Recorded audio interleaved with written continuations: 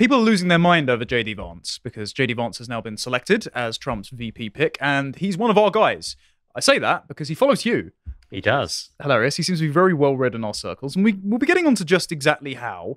But it's not just the Biden, formerly Biden, now Harris campaign that are putting out videos scaremongering about his positions that actually look like campaign endorsements. Yeah. And it's not just the typical tabloid press that are petrified of his post-liberalism. It's people that are ostensibly on our side that are worried about Vance. And I think it's worth looking at the fault lines of the anti-woke coalition as we go forward. And as Jack Posobiec said at NatCon, conservatives and reactionaries and traditionalists learn that if you have no power but principles, you're losing. If you have power and then do not use it, then you're delusional. So they're going to use power. It's a sensible thing to do. But anyway, look, as soon as Vance was selected, we were expecting that they were going to put out videos like this. This is from Biden's account. JD Vance has extreme views, and he's not hiding it. He's supported banning abortion with no exceptions for rape or incest. I certainly would like abortion to be legal nationally. He'd replace government employees with Trump loyalists. I think that what Trump should do, fire every single mid-level bureaucrat, every civil servant in the administrative state, replace them with our people. And admitted he wouldn't have certified the results of the 2020 election. Do I think there were problems in 2020? Yes, I do. Sound familiar? It's all part of Trump's Project 2025 agenda for a full takeover of our daily lives. And JD Vance is not trying to hide that either. There's some good ideas in there. An extreme running mate for an extreme agenda. I'm just going to say that their editing makes it sound great. Oh no, he's great. Yeah, yeah. Yeah. And I'm on board. I do think the reason he was picked is because Trump has been poo-pooing Project 2025 in the public recently.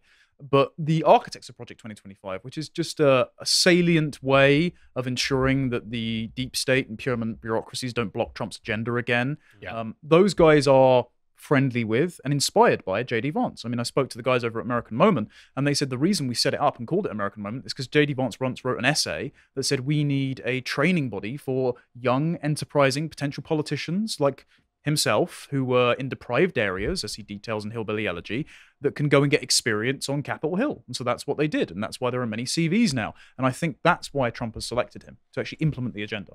I also think there's an element of insurance about it as well. I mean, I think Trump's vice president pick is also insurance in the sense that if he picked the wrong person, taking another crack at him would have been, would have remained an option. I think he has an air now in the way that he didn't before. I mean, one of the things when I wrote that piece, The Return of the Great MAGA King for Islander magazine, I said, Trump, the succession is a problem. Trump doesn't have a clear successor. And so if he'd appointed, God forbid, Nikki Haley, I mean, I'm sure there would have been another attempt on his life, because then the uniparty gets the presidential candidate it wants. I mean, J.D. Vance is, whatever criticisms you want to make of him, then he is the closest thing to Trump among the potential, other than Tucker, let's say. But I don't think that was ever going to happen. It's a real shame, because I think that would have been the best. Yeah, me too. Me too. Making him press secretary still an option. Sure, but Hulk Hogan too. Can I just say I'm actually on the side that I think J.D. Vance was a bad pick. Now, I appreciate the misogynist neckbeard representation. I really do. Right? I feel seen. But I called this, like, it was a week ago when he was chosen. And I called it on, I was doing a Twitch stream at the time. I was like, look, he is not, women are going to look at him and be like, I hate him.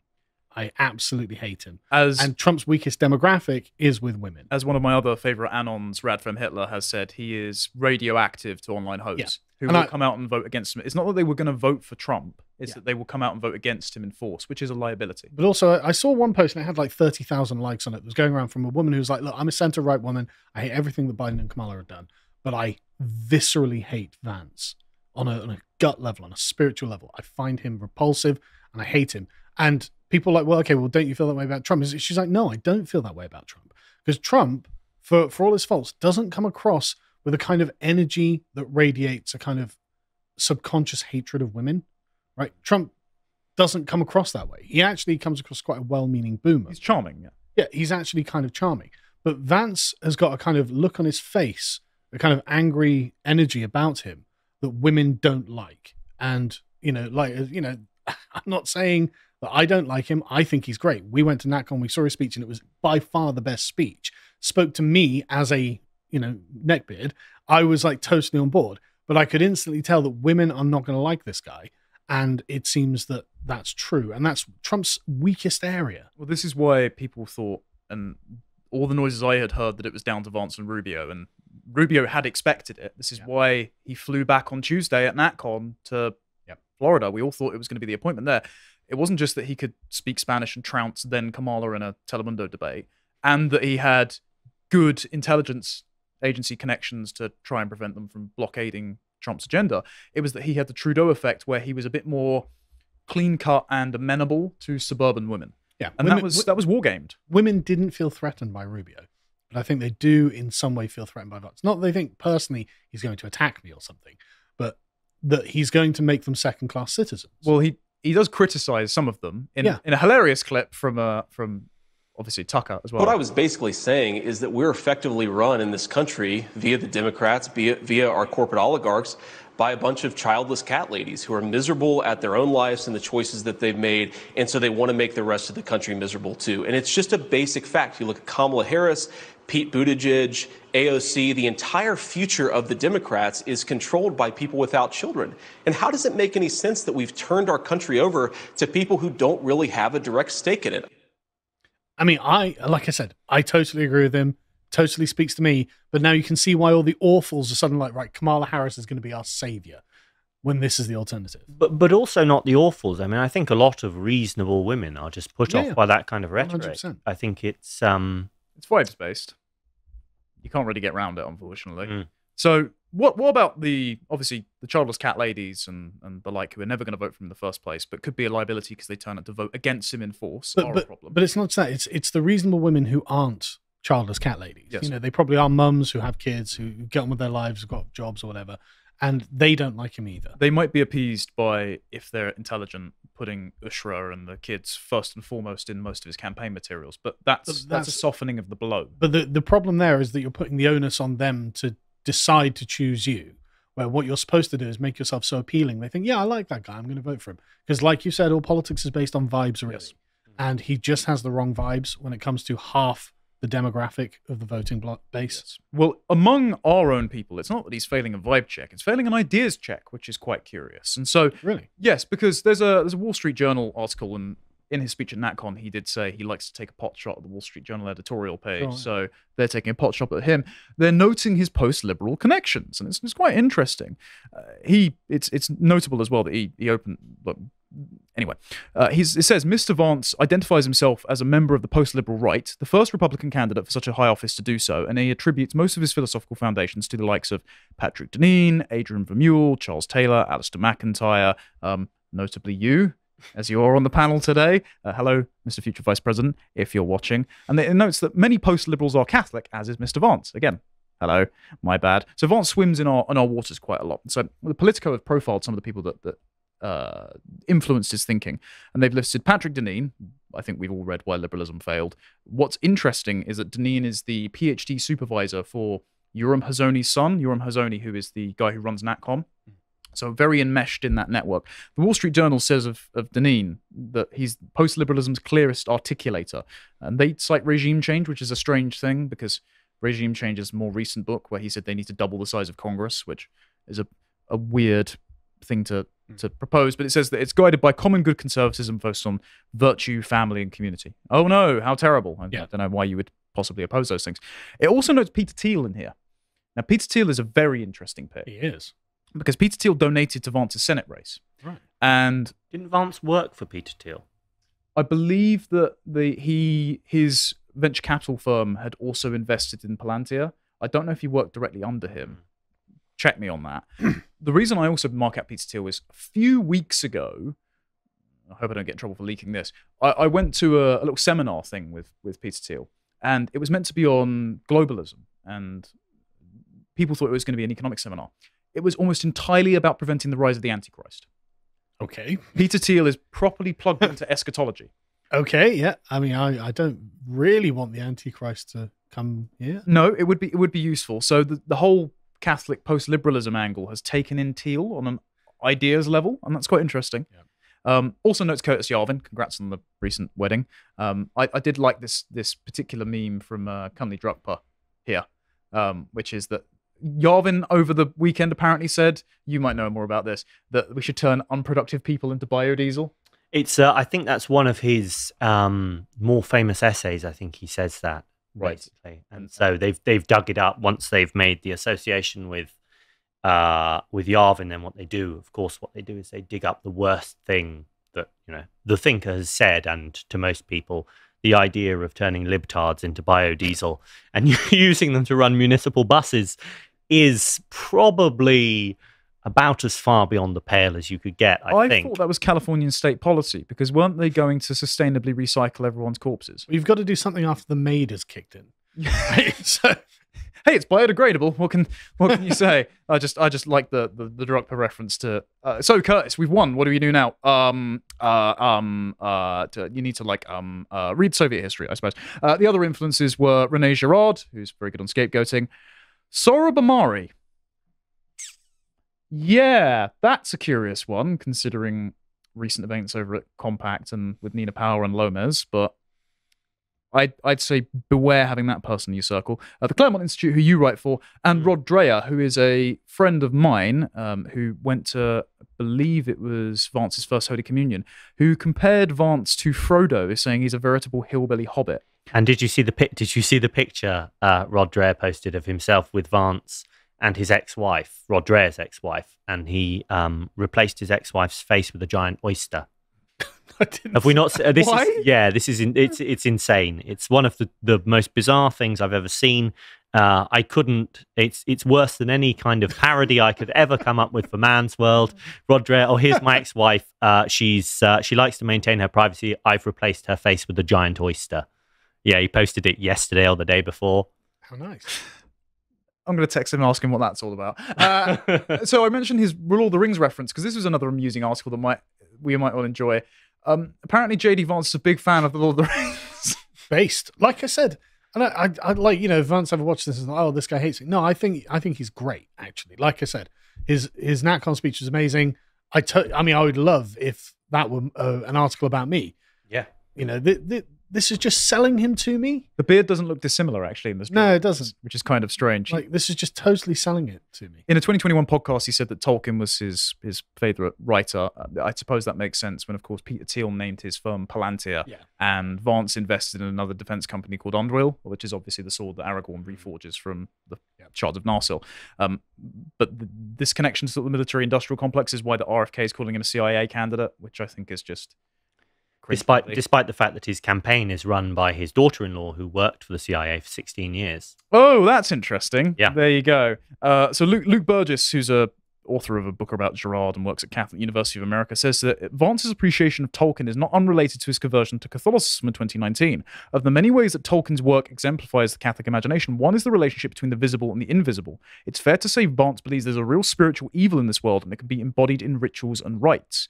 Vance likely took away from Tolkien an apocalyptic frame of mind, Burgess said, a final and all-encompassing battle between good and evil. I find it very interesting that obviously Tucker, who's good friends with Vance, also spoke in the same terms when delivering a speech at Heritage, wasn't it, last year? Mm.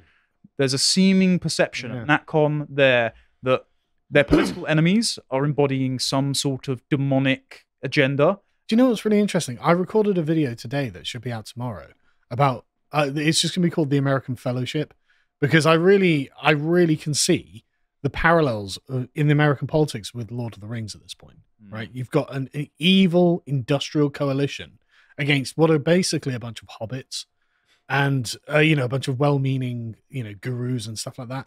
And the fact that they're prepared to start memeing this into a reality as well is superb. I mean, everything's aligning. I'm totally in favor of us having this kind of mythological understanding of our own political lives. No, you're part of a grand story where you're going to defeat Sauron, notably the Democrat Party, in a climactic battle, and they're all just going to crumble, and it's going to be, goodness and light, and you're going to go live in a hobbit hole and marry a lovely little hobbit and have dozens of little hobbit kids. Everyone get on board. This is superb. Having just rewatched it over the weekend, I agree. Yeah. And in this article, it does make the point that I hope you made in yours, which I haven't seen yet, is that the Shire is all well and good. you need the men of Gondor and Rohan to protect it. And Yeah. that's the kind of class of people that need to be built to fend off the. Yeah. I didn't have to make that point, but like, it's just superb that this is what's mapping on to the right at this point. No, we are where the goodness lies, and we're all good, and they are all evil, and they're just where the badness lies. And just get that in your head. Get that in your head. These are the villains trying to ruin the Shire. That's where we are. That dichotomy of good and evil, though, is profoundly post-liberal, as we know. 100%, yeah. And this is the thing that people on our side are balking with. So there's a quote from that Wall Street Journal piece that says, "The post and post-liberal comes in part from the claim that today's social and moral problems are the inevitable result of the liberal regime set up by the founding fathers. Some post-liberals argue the founders made a critical philosophical mistake baked into the American system is a wrong-headed rejection of an objective standard for goodness, truth, and beauty. Post-liberals therefore talk openly about the need to create a new blueprint for an American society centered on virtue and the common good." This is what they're worried about. And this has led to some counter-signaling by people who are ostensibly on the right. Just to say, that's not an inaccurate characterization of the philosophical problems with the founding of the United States. Yeah. The problem is the United States is the quintessentially classically liberal project and contains within it all of the flaws of liberalism. But the question is why it's a liberal system. And I don't think that it's just about ideas. I think it's about demographics and ethnicity, and I think it's about the fact that America is fundamentally an Anglo nation. And An Anglo-ethno state. And I've written about this, and that's the unspoken context of the founding. It didn't need to be said this is an Anglo nation because it was an Anglo nation. They didn't have to write that down on paper.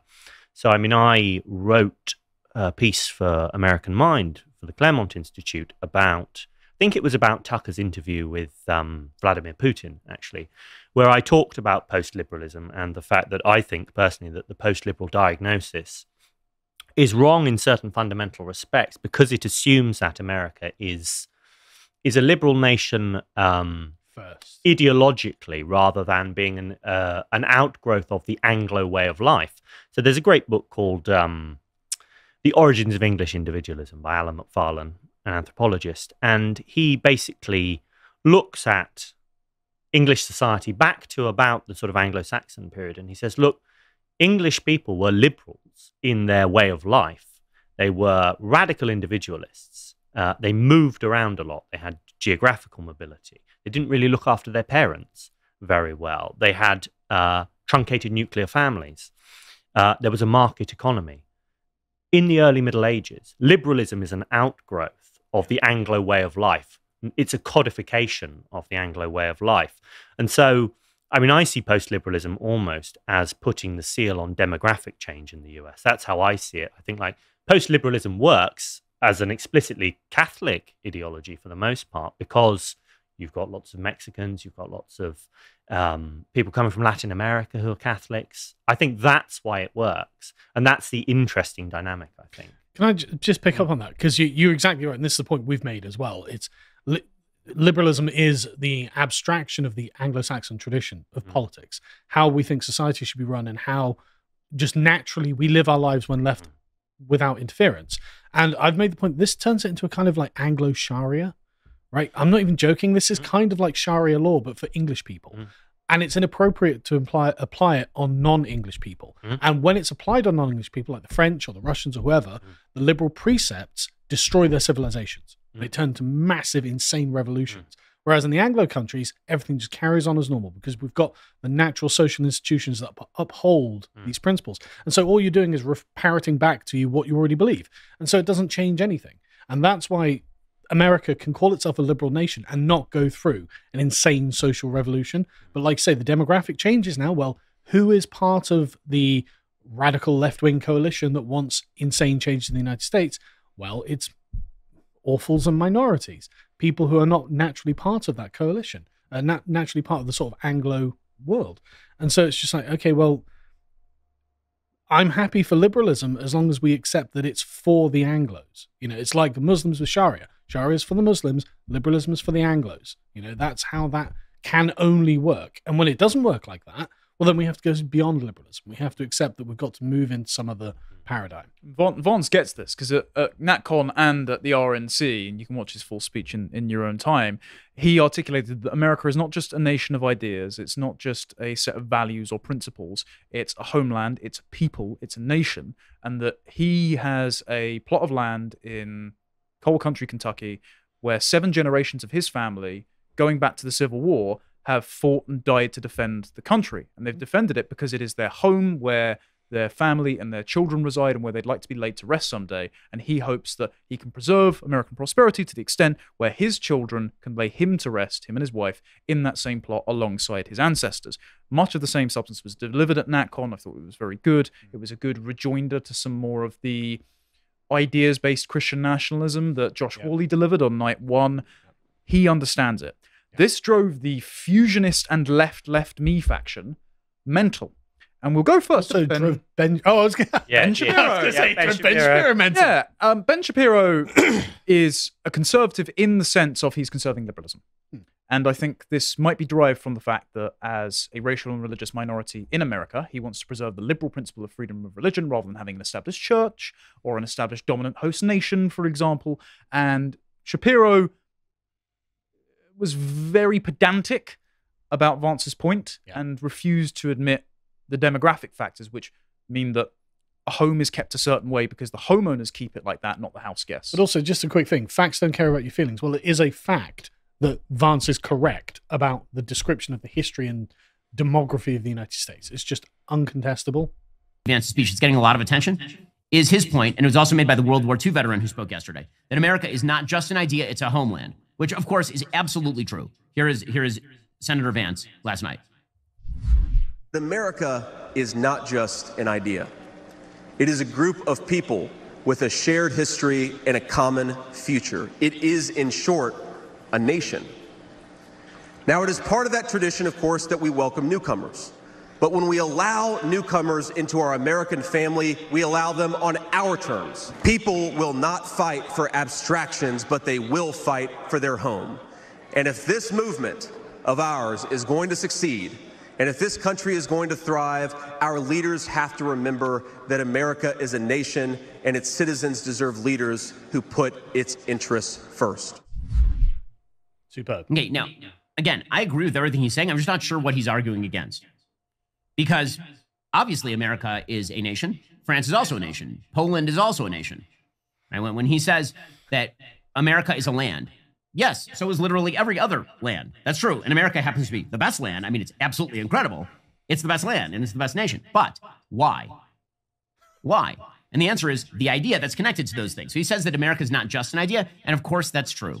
I think the thing that he's arguing against, and here I agree with him, I think the thing he's arguing against is this sort of abstracted idea that Joe Biden uses all the time, where he says, it's not who we are. And what he means by that is, it's not who the left is. Okay, the attempt to universalize American values in the sense that they can either be exported to Iraq or imported from Guatemala. That's silly and it's wrong. And I think that's what he is saying right there. But that's exactly your point, Ben, when you said you didn't care about the browning of America. Yeah. Right? You are saying that, okay, fine, the values are abstracted and therefore disconnected from the people who hold them, who produce them, and therefore it doesn't matter if those people no longer exist. And magic soil theory. Which yes, doesn't apply to Israel. But also, like, you could say, well, like, we've spoken to these guys over in these countries, and they say, yeah, we agree with liberal values too. Then we can just take an infinite number of them. And it's like, okay, but the liberal values are, one, legalistic, right? It's a social contract, as in it's your relationship with the government. It doesn't really say all that much about your relationships with one another, and that is all left unsaid in the Anglo tradition, right? We've got lots of culture and customs that, frankly, Americans don't really have nearly as much as the older Anglo world has, right? Like saying please and thank you when someone serves you a till. Like, the Americans just don't, and it's really rude, right? And so there are so many other, like, unspoken social customs that prop all of the legalistic nature of the Anglo beliefs up that they just don't seem to get. And so Ben, sorry, I know I'm going on, but this is very frustrating. He's being totally disingenuous. I mean, he knows that Vance actually is arguing against him.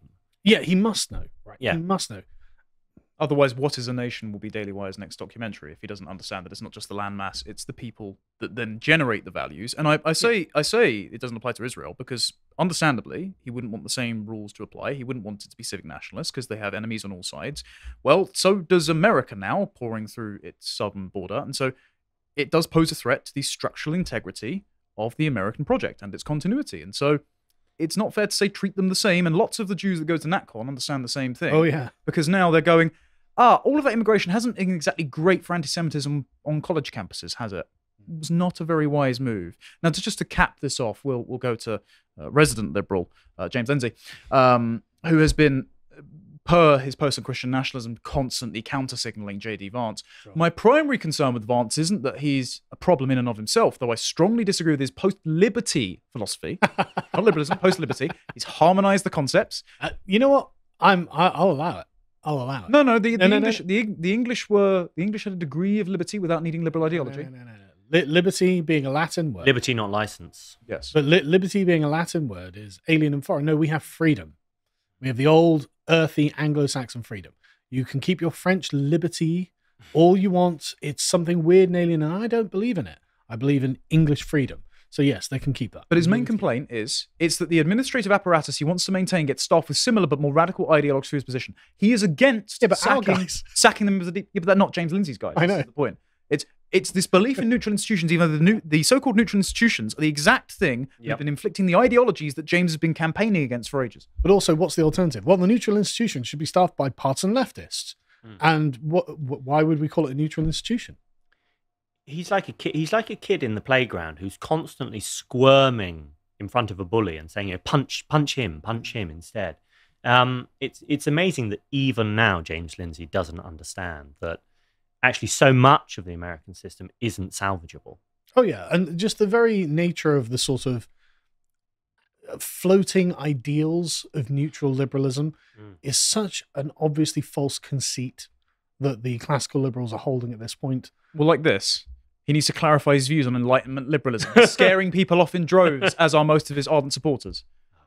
It's like, no, the Enlightenment liberalism is the thing that's pried America away from its founding ethos and stock. That is the issue. Also, his main complaint with Vance's speech. The entire woke, anti-woke fight is a fight of abstractions. Only if you deny the peoples that generated the ideas that you purport to believe in. Because if you think these ideas just came from the ether, ex nihilo, at the advent of the Enlightenment by nobody in particular, then it's an idea of abstractions. Rule of law isn't an abstraction. Rule of law is custom. Yeah.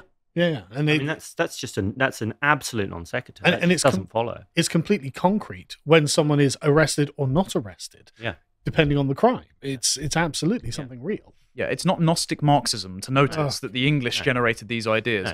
And he's also then accusing Vance of using the rhetoric of blood and soil, which he never did, which would be kind of inconvenient because he has an Indian wife. No, because he's not talking about racial purity. And this is another problem, is like Vance is speaking to something, again, that is concrete. He is speaking to a web of relations and inheritances, which is very much mapped onto the real world. Blood and soil is, again, another abstract category where it could be, where literally anything in the category is totally fungible. What Vance is speaking about is, in a Tolkien-esque way, unique named individuals who occupy a particular place and time, who are not replaceable, right? They are always there and they will always be them in that place. And for all time, they will have been them in that place. Whereas blood and soil nationalism is just give me a person with white skin and I have a white person and therefore I'm satisfied. It's an interchangeable, fungible category. That's not what Vance is saying. No. So the only good thing that Lindsay did recommend is to, paradoxically, rewatch your chat with him, because he seems to think that yourself and Vance have the same idea. And I agree, Carl made some great points in this discussion. Yeah. And I look forward to the second American founding by our hillbilly Caesar. A, I was right about everything in that discussion. And B, Vance is right, because like I said, I feel very represented by Vance because we're very clearly on the same page when it comes to a more mythological, holistic view of the world rather than an abstract categorical view of the world. It's obviously the right way to look at things. And that's what post-liberal means at the base, I think. Yep. Go on, Kentucky Aragorn. Thanks for watching, folks. If you think we're doing a good job and you'd like to support us, you can go over to lotuseast.com and for £5 a month, help us keep the lights on because, of course, we are demonetized on YouTube. And while you're there, come and hang out with us at Lads Hour. The only way I can really describe this is like The View for Men, where the lads sit around and discuss a particularly interesting topic of the day. This particular one was on whether we should or should not cancel the left, and I won't spoil the conclusion that we came to. And go and follow us over on Twitter /X at lotuseaters_com.